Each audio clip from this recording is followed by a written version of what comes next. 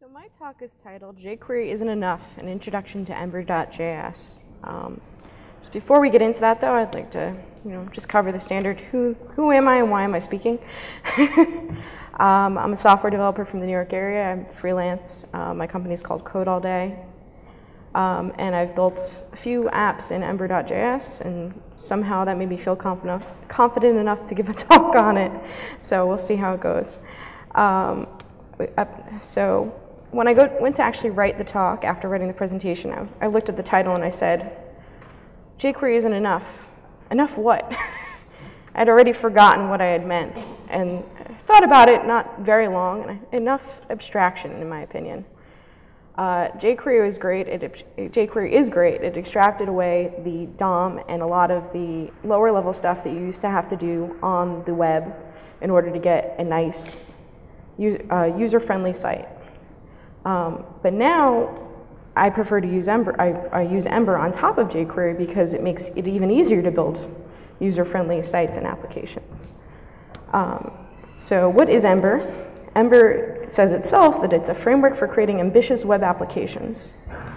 Yes, it's an MV, I think to quote a speaker yesterday, an MV whatever. It does matter that it's MVC. It's all about separation of concerns. It's great to evaluate a framework based on where their ideas have come from, and MVC has a great history and a lot of research that went into it. And the history of true MVC comes from desktop UI programming. And it's very interesting, at least to me. So I want to cover a little bit of the benefits of a framework. A lot of people at this conference, a lot of speakers have covered the benefits of modular code and code organization. I think the benefits of a framework are very similar to the benefits of using open source at all. You can keep team members on a single page. So if you use this framework instead of creating your own homegrown solution, and there's 10,000 homegrown solutions you can create that are great. You can structure JavaScript however you want and have a nice organized thing, but it'd only keep your current team on page and on the same page. Whereas if you use a framework, people are out there learning the framework, and when they come into your company, they may already know it and they'll be able to get on board really quickly. Let's see. I have my notes on my phone because and presumably there'll be up-to-date documentation that anybody can learn from.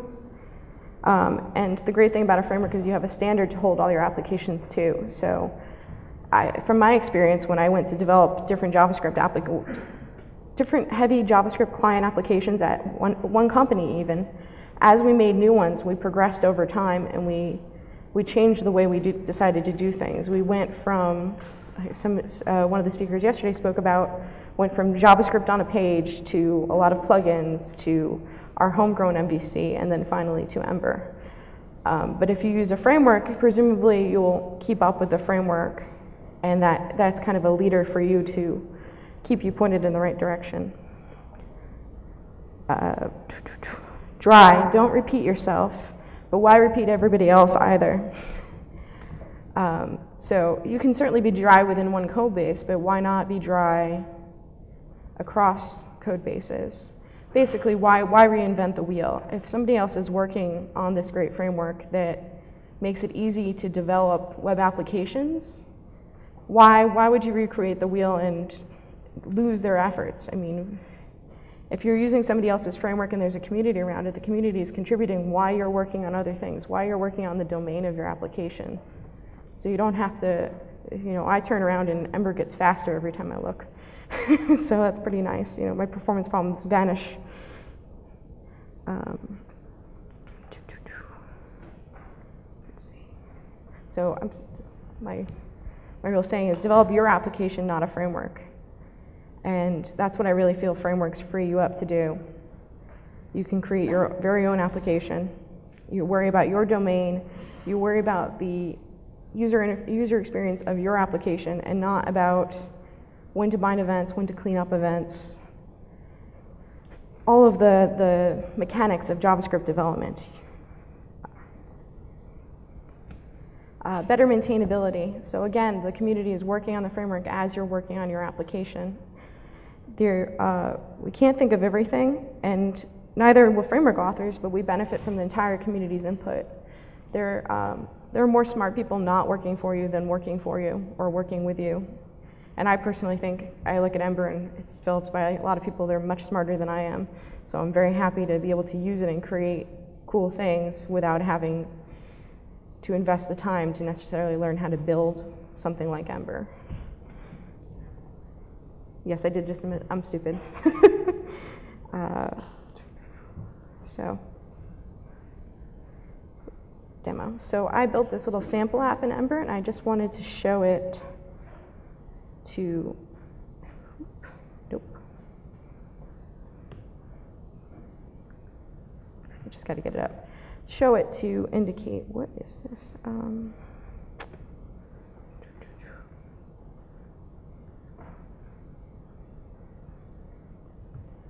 It's in another window. So this application I built in Ember very quickly, just a couple of hours of work. And so it's using local storage, and I just wanted to demo it. So it's a photo gallery, so I'm uploading. I did a little hack where you just put a URL and it imports the photos, because I didn't want to actually write a backend for this example. So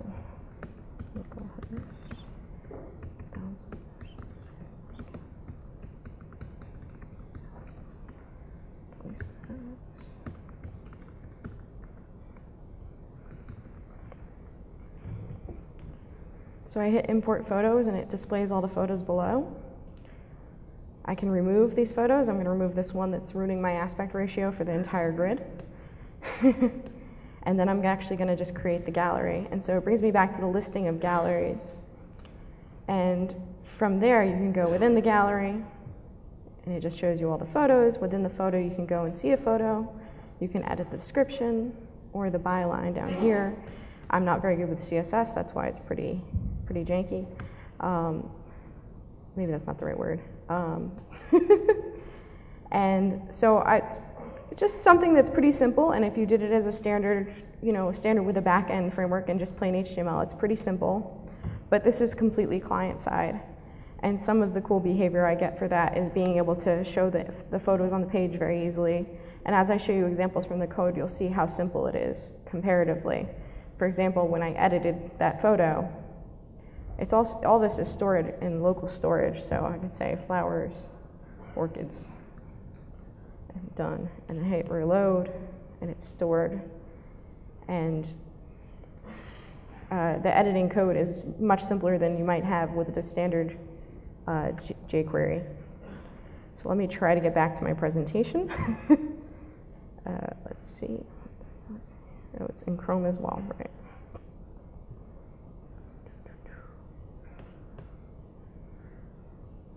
Into presentation mode again. Oh, wonderful. So Ember's standout features to me, I think it has all of the benefits of a framework plus useful URLs. So you saw as I reloaded, everywhere I went in the application had a URL that I could deep link to somebody else. They're all individually enterable. And that's just very convenient. For example, I particularly love it when testing because I can go straight to where the part of the app I want to actually test and not have to contrive getting there through the application. It keeps data in sync across the UI, so you saw when I deleted the photo that it was no longer in the gallery. Unfortunately, I didn't put in better examples of this. I really meant to put in something like tagging where the numbers would update immediately. But you saw when I went back to the gallery that all of the data was there, and when I edited, it was saved. And it handles event delegation and view hierarchy for you, which means that you never explicitly bind events yourself. It's handling it for you. I'll show you that further when we get to code examples. By default, it has a bunch of helpers that bind on click, and then you can choose other events. You can say on other events. It cares about performance, and it cleans up after you. So I never explicitly have to clean up after myself in terms of views or event handlers or any of that sort of thing. So creating an Ember application is incredibly simple. I named mine PG for photo gallery, and it's just ember.application.create. And if at this point you just created an application template and application handlebars, you could use this, you could use Ember for a static site, and I feel like that gives a lot of power to the client-side developer in prototyping and developing applications, because no longer do you have to rely on the server-side technology just to get easy and quick things like partials or reusable parts of code. I think that's something that I would like to see Ember used for more. It would be very interesting. And that's it. That's not it for everything. That's it for creating the application. So a key feature of Ember is the router. Like I said, URLs are pretty much first class. And so this is the router from this little application I created. It has an index route, and that's just for the root route. It redirects to the galleries index. Galleries index is auto-generated when you have a resource. So galleries index is just the main galleries listing. Within there we have new, we saw that, and show when I went to an individual gallery. And there's also a path to go to an individual photo. So if you just did Ember application create combined with some routes and had templates, if you wanted to just do a static site, you wouldn't have to do anything else. I think that could be very powerful for prototyping. Oops, sorry, down. Route definitions. So for some routes, you need to do something other than the default magic that Ember gets you. So by default, Ember, if it has a dynamic segment in the route, so something like gallery_ID, it'll automatically use the models that you've defined to find that gallery based on its ID. But if you're doing something else like this index, I need to return all of the galleries so that they will be the context for my controller, which we'll see in a moment. It seems so complicated, but in the end, the whole application is 100 lines of JavaScript, and a bunch of it is this little pad function I had to write. So the link to helper is one of the biggest conveniences with Ember. It's a handlebars helper that will link to a route, and it lets you, for example, right here, you're just linking to the route by the name, galleries.index, and I think that's pretty convenient. So templates. So here I started putting them in this slide deck, but they're a pain in the ass to escape, so I figured I'd switch over to my editor. Here's one example. So you can iterate over attributes on the controller, and you can link to a photo, and then photo is the route, and then you can pass it a context. So I know which photo I want to link to. I don't need to give a dynamic segment. I don't need to interpolate an ID. I just give it the actual context, and it goes there, rather than going there through a URL. And just to show a couple other handlebars things, bind adder is for when you have to bind data within a tag because of the way Ember uses metamorphs around, or uses metamorphs around where it binds stuff. Within a tag, it would break the HTML. And so I'm binding the source to thumbnail source. So if I change the thumbnail source of one of these photos, it would immediately update, which is pretty awesome, I think. So let's look back at my editor. I just want to show a couple of more templates. So we saw that the galleries template. This is the main galleries template, and this is for the resource galleries. And this outlet here is what gets filled in with either the index or the new or the show, depending on which route we go to. And so if we go and look at index, we've got index here. It's a little tough on this screen, I think. So I linked to the galleries index. That's what I showed just before. And all of your, what you're doing is in the template, Things that matter to the actual behavior or app show up in the template, which is very convenient for me. I'm not a designer. I'm very bad at design. I love being able to give the templates to the designer and giving them all the power they actually need to provide the behavior and the user experience that they want. So nice little features on being able to say, nope, no galleries yet, go create one. And it's not a weird edge case because everything is bound. It will be pretty reliable and declarative. So link to gallery show.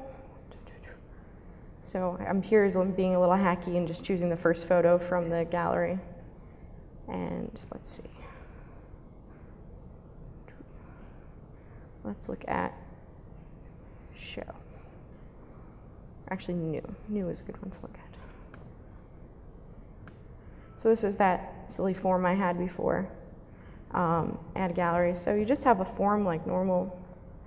Got a bunch of inputs as a handlebars helper, and you bind it to values that are on that context. So not sure I explained it correctly, is when you come into the route that returns a context, so the part that said at the galleries.find, it was returning all the galleries for the galleries index.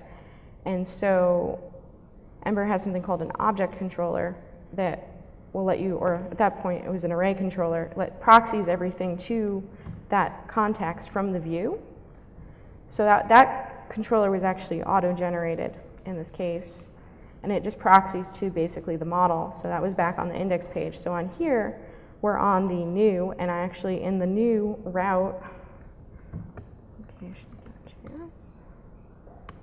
so gallery is new controller, nope.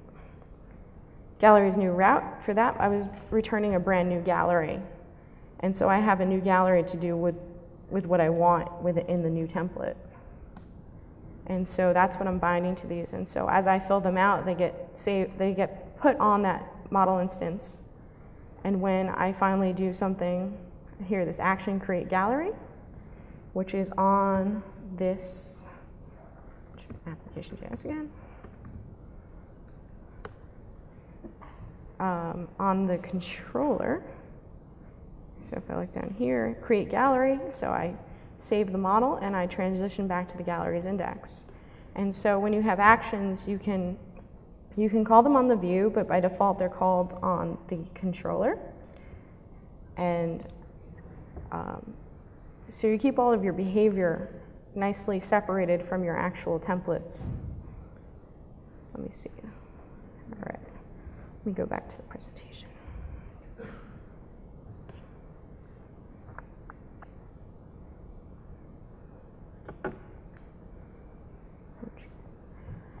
All right, so after templates, so controllers. So I just started showing some bit of controllers. So this is a good example of a controller. This is the controller for the actual view of the photo. And it's got two methods defined on it, edit and done editing. And when you click edit, you just set is editing to true. And when you're done editing, you save the model and you set is editing to false. And this is an object controller, so it's if the property is defined on the model, it will proxy it to there, but if not, it's on the controller. And so, nope. And so back again to my editor. And yes.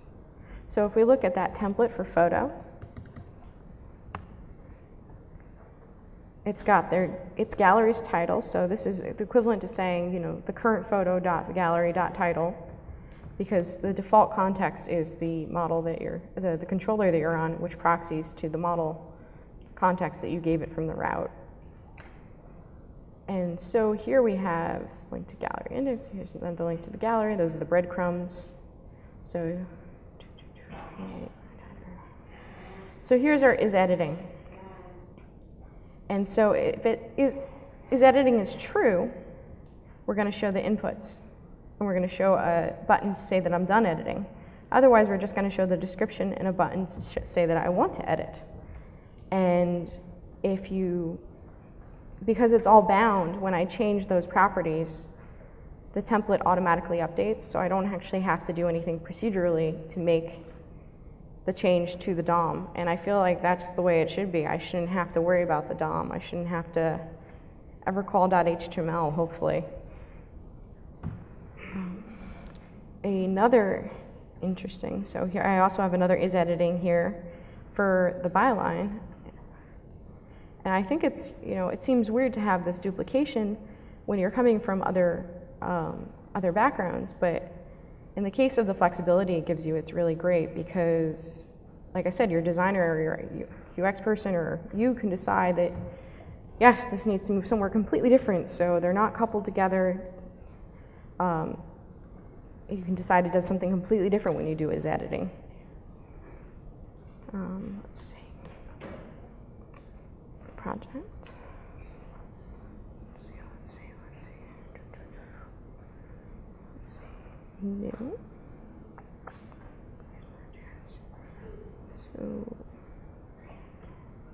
So something that is interesting here. So you saw when I deleted a photo before, the first pass, something called item controller. So when you iterate through a collection of models or of anything, you can give it an item controller, and then everything within there will go to that controller rather than to the parent controller, and that makes it very convenient to operate on an individual item.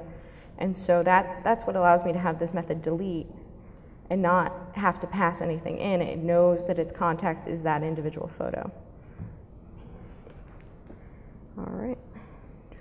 Oh yeah, there it is. And so the last thing I have are some resources. I didn't go too in depth with this. I think EmberWatch is great because it points to a lot of varying resources discussed at Ember.js's discourse, and I find that very useful to read. And the guides on Ember.js.com are very useful as well.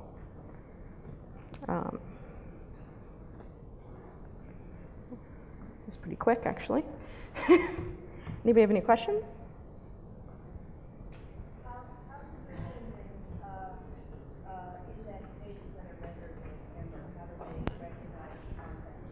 Sorry, I can't hear you.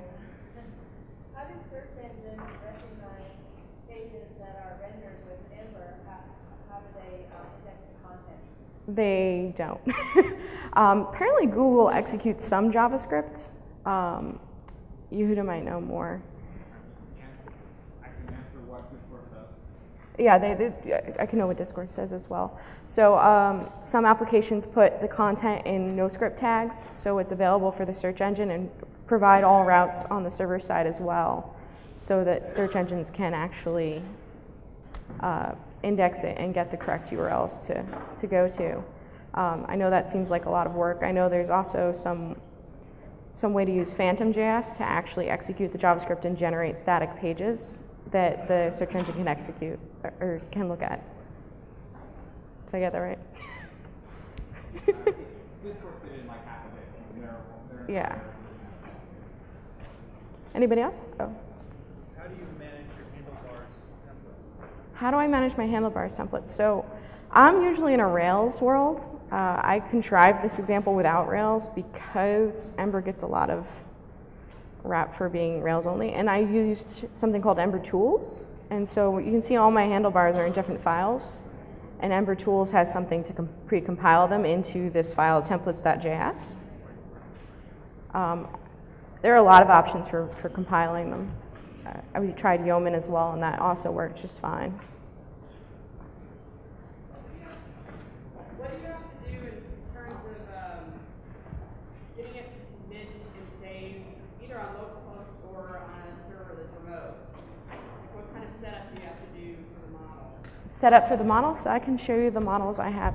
I'm using Ember Data with the local storage adapter, which is a third-party plugin, I believe. I think it's third-party.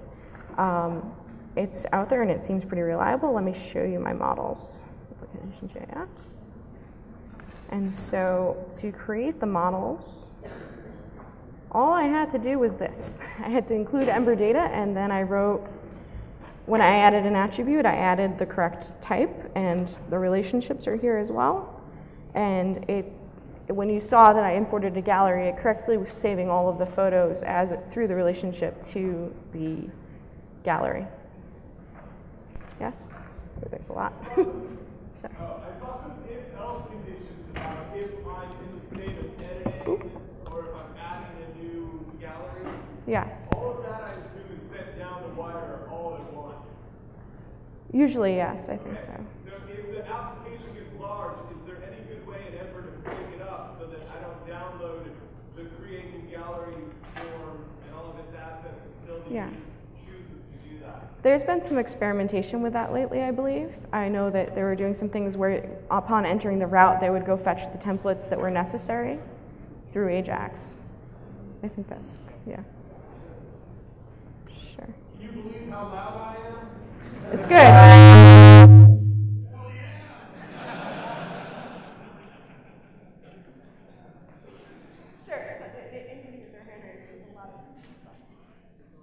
the back?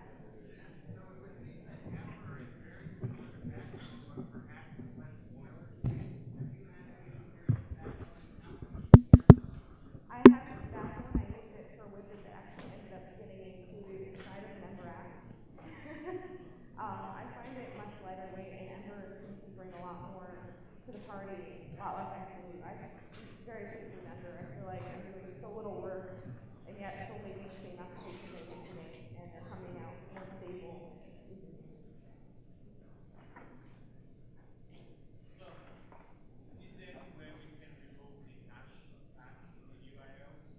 Sorry? Yeah, there's an option to use push state, so you can make it look like. Yeah, it's within Ember. It's an option on the router to use push